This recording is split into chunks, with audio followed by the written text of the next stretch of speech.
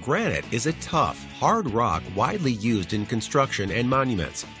The Mount Rushmore monument was carved out of a granite mountain. Granite originates when rock from the crust is pushed down towards the mantle and subduction zones. These rocks melt and move upwards. Therefore, strictly speaking, granite does not originate in the mantle, but deep in the crust. Granite is just one of many different types of igneous rock. Igneous rocks form from the solidification of molten rock material. Granite is an igneous rock that forms when magma cools and solidifies deep beneath Earth's surface. Rocks that form in Earth's interior are called intrusive rocks. They're also called plutonic rocks, after Pluto, the Roman god of the underworld. Granite contains high concentrations of the minerals quartz and feldspar. These two minerals occur in high proportions in felsic rocks, such as granite. Gabbro is an intrusive rock rich in magnesium and iron. Mafic rocks, such as gabbro, are rich in these elements. Intrusive rocks, such as gabbro and granite, typically have large, well-formed crystals and a coarse mineral grain.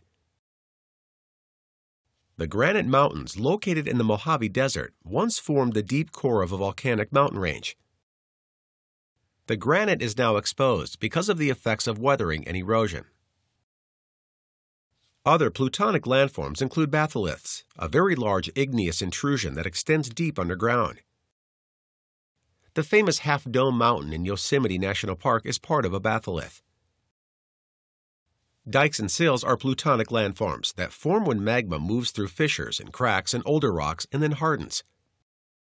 Extrusive rock is the second major type of igneous rock. A landform known as the Devil's Postpile is composed of basalt, a common extrusive igneous rock. Basalt is a mafic rock, rich in iron and magnesium. Extrusive igneous rocks are formed where magma rises to Earth's surface. Lava is pushed out or extruded at Earth's surface. It then cools quickly, forming very small crystals. Rhyolite is an extrusive igneous rock with high proportions of silicon and feldspar. It is therefore a felsic rock. Scoria is a type of vesiculated rock. It is formed when magma rapidly rises to Earth's surface. As the pressure drops, dissolved gases in the rock form vesicles or bubbles.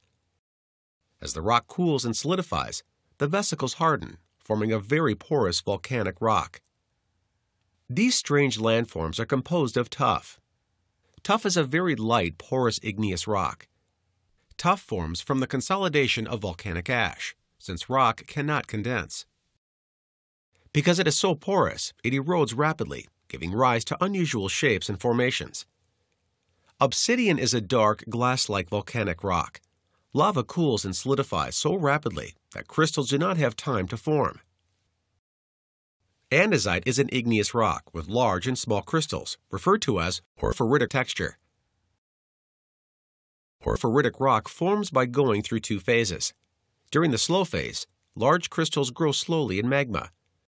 During the fast phase, a volcanic eruption produces the fine-grained matrix. Igneous rock comprises almost 95% of Earth's crust. Scientists have identified over 700 different kinds of igneous rocks.